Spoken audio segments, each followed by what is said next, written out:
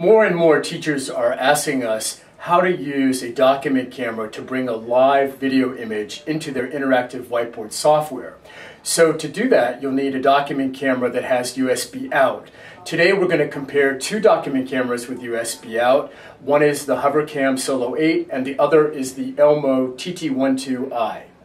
So right now we're going to do a demonstration of the speed of the HoverCam versus the Elmo. Right here is my hand. 1, 2, 3, 4, 5. It's full motion 30 frames per second, which is indicated by the software. Right here on the Elmo, on the other hand, at 1080p resolution, it's really, really slow. And the software indicates it's at almost 1 frame per second. 1, 2, 3, 4, 5.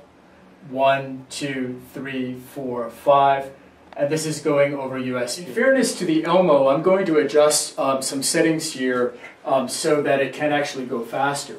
So in my software, I'm going to come in here and select a lower resolution so that it can go faster.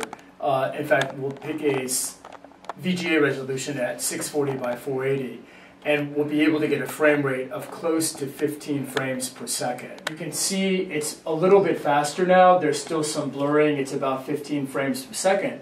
The problem is at this resolution, you just really can't even read any of the text on that document.